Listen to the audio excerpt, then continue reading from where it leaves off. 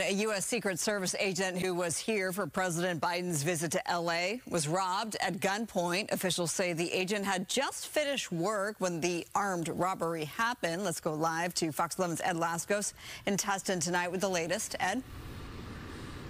And Marla, all of this going down in this quiet upscale community, and if that's not enough, the neighbors now finding out that the one firing the gun shooting is a federal agent, a Secret Service agent.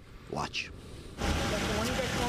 Gunfire in the affluent Tustin Fields community off Edinger Ave. We now know it is an armed robbery and the target, a federal agent. The community here is really shocked. They're just really surprised because it's a very quiet neighborhood and nothing really happens here. You know, we get the occasional porch pirate. Only this is no porch pirate, and the victim is no helpless neighbor.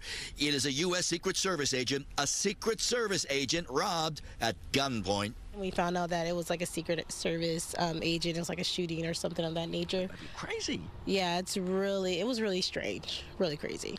And it gets even crazier. There is gunfire. The agent is the one who opens fire on the robber. I'm certainly glad it was him instead of me. At least he had the ability to take some defensive action. These orange cones now turn to evidence markers placed on the ground by the spent shell casings. Count them, 1, 2, 3, 6 of them in all.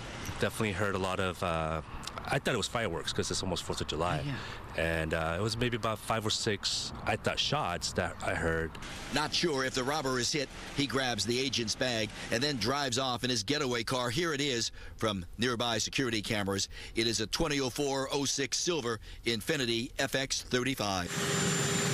The Secret Service now out confirming it is one of their agents, but not the ones assigned to the protection detail for President Biden's L.A. visit last Saturday. Instead, the agent involved in the shooting, off duty at the time, returning from an assignment. Still gunfire here, and from a Fed, more than leaving its marks. Kind of puts us on edge a little bit, but obviously we have caring neighbors here, and so we feel safe. You know, I think it's just a one-off incident. Now live, that's what they're hoping. Another neighbor saying it's really a sign that something like this could happen anywhere. Doesn't make a difference, she said. So as the investigation goes on tonight, they are still trying to find that robber to see if he was hit by gunfire, to see if the agent was a good shot. They're also trying to find that getaway car. And the neighbors around here, as they say, just trying to catch their breath, hoping this won't happen again.